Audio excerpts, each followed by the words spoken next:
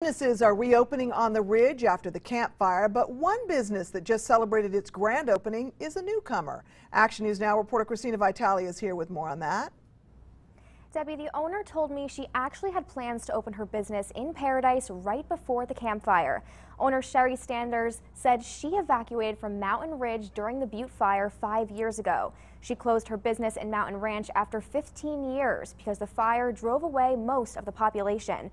Her business, Mountain Candles and Home Decor, sold homemade candles, statues, trinkets, and more. Sanders' sister then moved to Paradise, and when she visited, it felt like home. So I was looking around and I talked to Nikki, who owned Bobby's Boutique.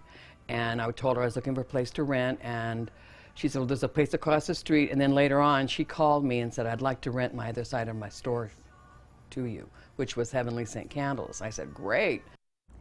That potential new building for business was destroyed in the campfire, but Sanders said she knew she still wanted to come to the Ridge and share her passion, candle making.